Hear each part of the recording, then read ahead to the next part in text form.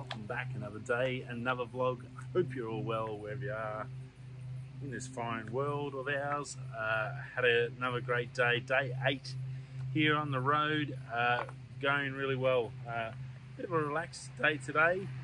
We did a couple of, I guess, touristy things.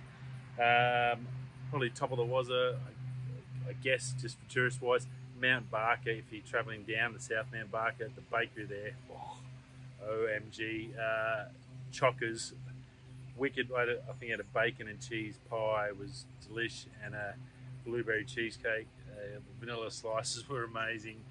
Sausage rolls are awesome. Monster bakery. Yeah, you're going to put on at least a kilo when you walk out of there. So good little tip. So definitely one worth checking out. So Mount Barker Bakery, chuck that on your travel guide coming through down to the south. It's only about 50 k's out of Denmark, so we decided to shoot up. We're going to have lunch up there.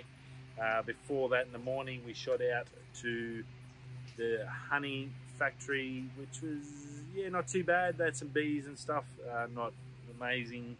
So I think Jack was still asleep, so we left him. I waited in the bus. Didn't really spend too much time there. It was okay. Something, if you're into honey, I guess, something different. There's a mead, and they do all that. We were pretty early in the morning, so we'd sort of just having a bit of a gander. Stopped into little leather factory, Elsie's, I think it is. Do their own leather, hats, jackets, Ugg boots and stuff like that, all made on the property, so that was pretty cool. Not too bad, pretty cool. You can see the guys sewing the boots together, so that was pretty good. The ladies, they were in there sewing boots together, and you can watch them and see what they do, so that was pretty cool in that aspect, so something different there. And then shot down to the toffee factory, or I think it's called the Toffee Factory, but they've got a little soccer golf thing for the kids. There's cubby houses, there's ice creams, there's all sorts of different sauces and jams you can buy there. They've got their own brand cider, which looked pretty nice. I didn't have any drive in the truck, so couldn't taste that that early in the morning, but that looked pretty cool. And then after that, we shot out to Mount Barker for lunch. A little bit of a journey out, I guess, out of the way, but we've seen most of the things around Denmark that we sort of want to see. We've done the swimming. It was rained this morning, so we weren't going to go out swimming today. We just wanted a bit of a casual, just check out anything else we hadn't seen in the area. Tomorrow we move to Albany, so tonight we're shooting down to the ocean beach. Going to get fish and chips, shoot down there and sit on the rocks and just watch the sunset go down to end this part of the trip in Denmark. Has been amazing. Some really friendly people here in Denmark. Food's been great. A little bit exy, I guess, but yeah, travel on the road. It's a small town. They survive on tourism. It's all fresh cooked. We haven't had a bad meal. It's been all really, really good. So that aspect, you don't mind paying like decent money when you're getting fresh cooked food. Definitely don't get anywhere near that sort of quality of freshness and good customer service, I guess, as you do in some of the big cities. You're sort of left, you get what you're given there. So that's been really cool. Gorgeous part of the country. Love Denmark. If you come down south, definitely come here. I guess the main ones, you can't say it, Elephant Rocks, Greens Pool, insane. Absolutely insane. So that was pretty cool. And then I did a bit of a pre-research. We're coming back from Mount Barker. We still had plenty of time. Obviously, it's around about 5 o'clock now. So I thought we'd shoot down to Albany, do a pre-search. We've only got 3 days there. One of them I've got to go out to Bluff Knoll and do my big hike, which is a big one for me. I really want to do it, get up the top of that. So that's an all-day adventure. I've got to steal the van and leave the family back at the camp or in Albany, and I'm going to just shoot out for the day and go up hiking up there. So it's starting to, you see behind, it's starting to clear up, so that's good news. So either tomorrow, probably not tomorrow, I'd say the next day I'm going to do the hike. I've got to sort of suss it out because I went out to the Gap this afternoon, or just after lunch, the Gap and the Natural Bridge, which was fantastic. What an amazing setup. There's a lighthouse there, there's a beautiful beach around the corner. Just, yeah, Spot the Dog, awesome place. So another place we've got to drive to get out and shoot at. And I want to try and do some astro. The moon's going to be full, so I'm even going to do astro, sunrise, moon shots, trying a bit of a... I'm going to take everything I've got in the bag that night when I do it. It's probably, so it'll be another 2 in the morning jobby, shoot out there, park, just go nuts and see what I can find. I did get the drone, got away from all the people onto a private little beach off the side, shot the drone up and took it around the lighthouse and did that, and got shots of the gap and everything away from people. So that was pretty cool, and footage was awesome. The water was so blue, even bluer than here. I wouldn't have thought it could be, like, the water was crystal clear. I guess because the beach, you're in there with the sand, but like we went down to like just the rocks where you could go fish near the gap, and just that real like dark blue, like, but that deep ocean blue, like right there. It reminded me of when I did the Great Australian Bight, when I drove across from Adelaide when I moved to Perth. I drove off with good mate Dicko. He came with me in the ute, and we drove across. I was moving to Perth, and we stopped in there and had a quick, probably in there half an hour. Unfortunately, like, silliest thing ever, should have sat there and spent some real good time. We just wanted to get through. It's a massive drive in the middle of absolute nowhere. You couldn't get any further away from humans if you tried. But that was pretty cool. And yeah, so that was cool. So now the big news we've got technical wise today is obviously the Sony A1. Holy crap. If this thing lives up to its name, wow. It's basically, Sony's gone, what, they've read the vlog files, they've watched YouTube for the last 2 years and gone, what's everyone whinging about? What does everyone want? And let's shove it all into one camera. You've got 15 stops of dynamic range, a stacked BSI sensor, as well as that 50 megapixels, 30 frames a second electronic, 10 frames, that's not full raw. Compressed raw, uncompressed raw is about 20 frames. Compressed, it'll go to 30. And then with the mechanical, if you just run the mechanical shutter, it'll be 10 frames a second. But really, I don't think you're going to worry about it. This thing is insane. Zero blackout when you're shooting at those high speeds. That's insane. So you're going to see the whole picture as you're shooting. Awesome. Full autofocus tracking, eye autofocus tracking for video, stills, everything. That's all been improved even more than what it was. They were already the best. And now it's going to be just insane. So it's just going to be mind-boggling. Now, the viewfinder's 9.44 million dot EVF, 240 frames a second refresh. So you're going to see every detail when you're looking at it. You're going to be able to get everything in focus too. So that's pretty cool. Very cool. Flash syncs up to 1/400th of a second. So that's going to look after those people using flashes and doing photo shoots with that 50 megapixel. Silent flicker-free shutter, awesome. 92% autofocus coverage, so pretty much the whole screen you can touch to get full focus on. That's pretty cool. You'd notice a lot once you come down the barrier, the levels of the camera, getting that autofocus where you want it to be able to come and touch this part of the screen or over here.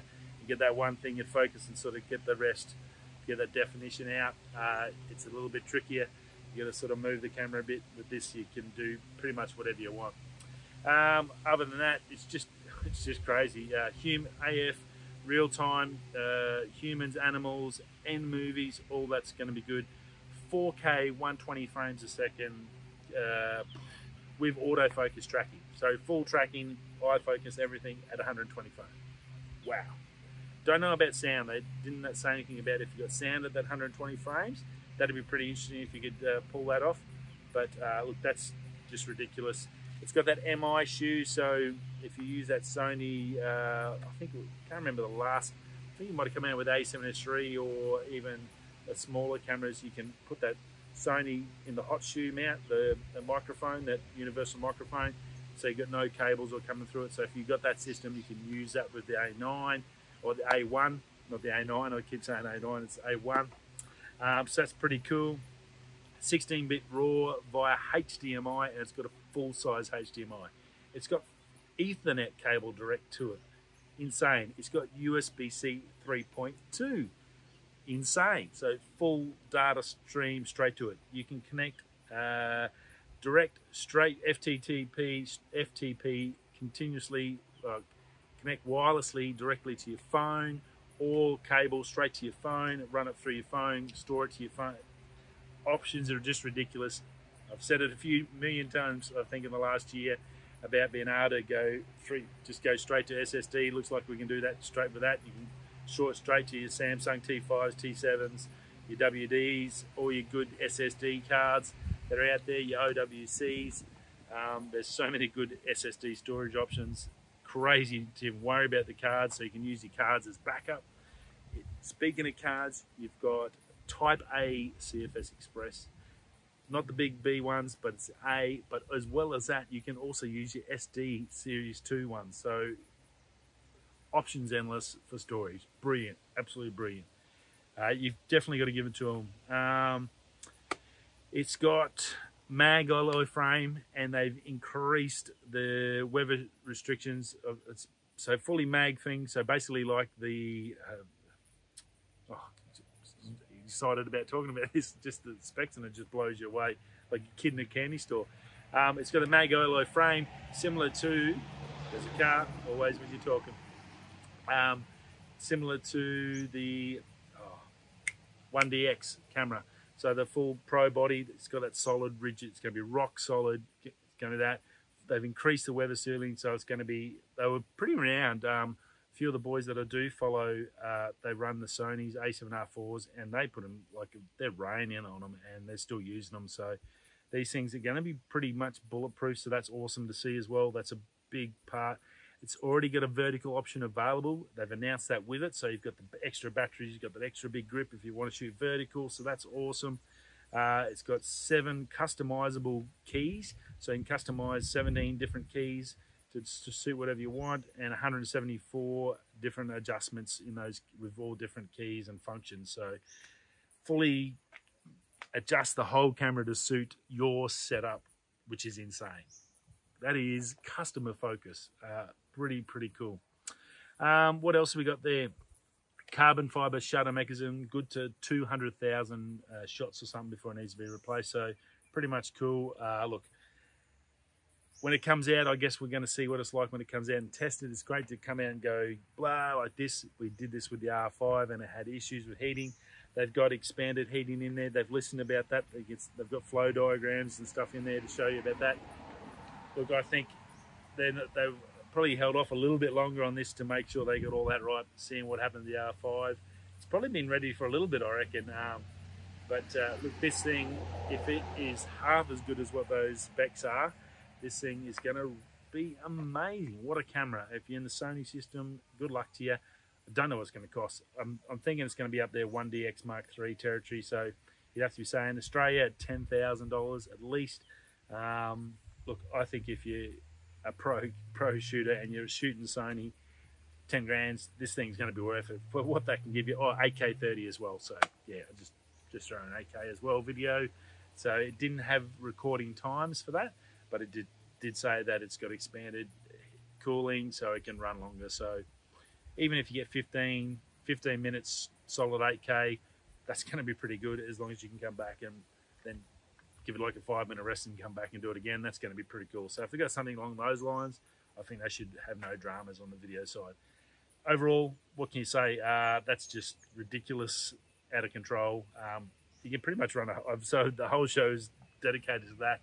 What do you think? 10 grand. I met a gentleman today down at the Rocks. He just bought an R5. He'd come from the 5D Mark IV, got the R5, loves it. He was telling me about the autofocus, so he can track autofocus track. I'm just going, yeah, man, I've just got an RP. Now you're making me jealous. So that was pretty cool. We had a bit of a chat. He's traveling Australia, just bought a motorhome. He's going to travel and shoot all around Australia. So that was pretty cool. It's great to bump into people that have got the same passion about photography as I do. We had a good probably 10-minute chat about things, photography and drones and all that. He just got a Mavic Air 2. I was telling him how good the Mini 2 is. And the Mini 2 again today. I've got a big shout out to DJI. Again, if you want to get into them, you want something easy and safe and good, get the Mini 2. 4K, insane. The footage is awesome that I've looked at. Haven't even started editing it, but I've got so much to do. I'm glad I'm going to work for 5 weeks, because I'm going to have to do it all there. It's going to take me 5 weeks to catch up. But yeah, strong winds today, at least 20 k's an hour, and I think again, you had a 1 wind warning. I could drop down 10 meters from 120 down to about 110, 115, and that was it. Never heard from again. Went around the coastline, right on, and it was like gushing, like blowing a Benny Gale. So awesome. Performed faultlessly yet again. Love it. Just an amazing beast it is. So very happy with the Mini 2. Cannot give it enough kudos. If you are looking for one and you want to get an entry, you're concerned about spending $1,500, $2,000, don't. Get the Mini 2, because I guarantee you, unless you're a pro, this will be all you need, and you can basically controller in one pocket, drone in the other pocket, and you're good to go. Seriously, good to go. Cannot shout it out enough. And on that car, that'll be it for today. Rightio, I had to get ready for dinner. Fish and chips on the rocks. Last night in Denmark. Thank you, Denmark, for having us. We've had an awesome trip here. Lovely stay at the B&B, Windrose B&B. If you come into Denmark, great little spot. Lovely owners. Perfect breakfast. Fresh made bread. Awesome. Had a ball while we've been here. It's been really good. If you're electric vehicle, they got power too to plug in. So that's a hot little tip for you EV owners. You know I'm a big fan of electric vehicles. And there's a gentleman here with a Hyundai Iconic. He's had a chat to him this morning at breakfast, and 250 Ks. He's loving it. He reckons it's really good. So very cool. Great to see him starting to filter in, and only 55 grand I think for a fully electric car. Very nice. Rightio, I will see you all again tomorrow. Stay safe, and we'll see you all in Albany. Oh, my birthday tomorrow, so you better all hit subscribe and like for tomorrow. That's important. It's my birthday, 46. I'll see you tomorrow. If you're coming this way, that way, I'll catch you in Albany. Peace.